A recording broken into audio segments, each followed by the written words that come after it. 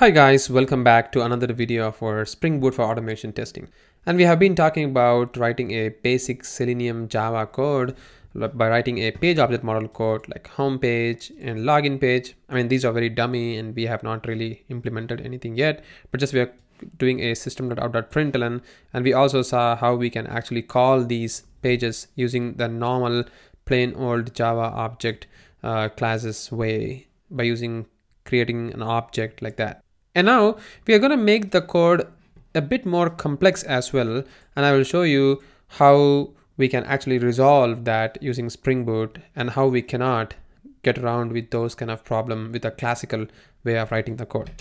For example, if I'm going to write another hypothetical page like main page, which doesn't even exist. Basically home page is the main page of this particular code, but I'm just writing it like a very hypothetical code, and I'm just going to create a constructor, something like this, and this constructor is going to be initializing the login page and the home page.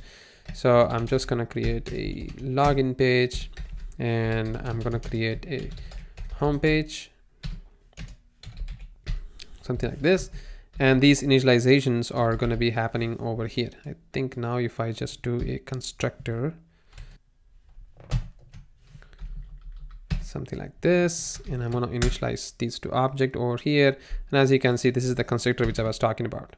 And in this particular main page class, I'm actually going to be writing a whole test that we have written on this particular test over here. So what this main page is going to basically do is, let's say it's going to have a public void perform login, something like that, and it's going to perform the login operation regardless. And for that we require the home page as well as the login page. So I'm just going to do home page dot click login, and once it clicks the login, and then it's going to enter the username and password. So we are going to do a login page dot login of admin, and the password is admin password, something like that, or maybe 123, and then it's going to do login of click login.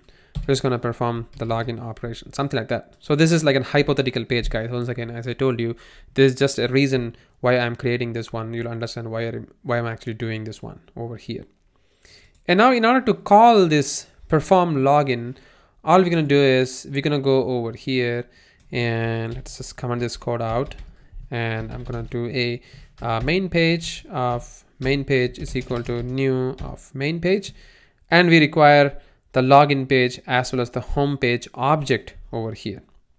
Without that, it's not going to work, as you know that. So again, I need to do something like a login page is equal to new of the login page.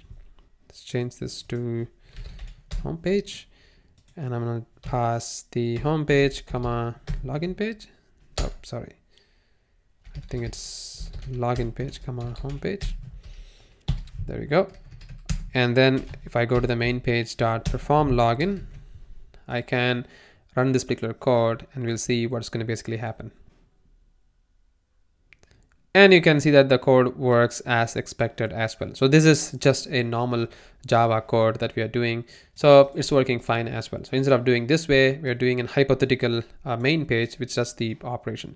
I mean, there are some cases, even automation that we used to write, like a caller page, which does all the component calling for you. So that's what this is doing as well for you on the perform login method. And now let's say within this main page, actually, I have made everything very clear, that I have resolved all the dependencies. I have perfectly initialized the home page and login page, and everything is working fine. But this is on the perfect world where things are happening.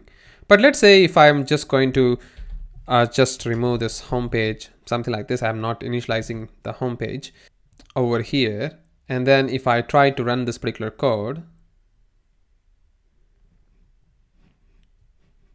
you will see that you will get a null pointer exception over here.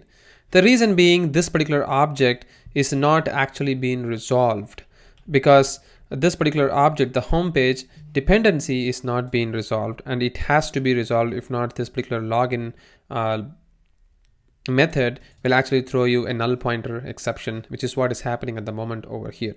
So these are the problems that happens even in Selenium WebDriver. For example, if you don't really have the WebDriver being initialized in any one of your page, then you will get errors on these particular elements, like page.init element is not being initialized, and then this text username, text password, and btn login will get a null reference exception or null pointer exception, and your send keys method will not work. So these are the things which happens, and this is exactly what is happening even in this particular main, because the home page initialization has not really happened on the main page constructor over here. And that's why it's actually throwing you a null reference exception. So how to resolve these kinds of problem? That's why Spring Boot comes into action. And for that, we are going to be discussing about the dependency injections of Spring Boot starting our next lecture.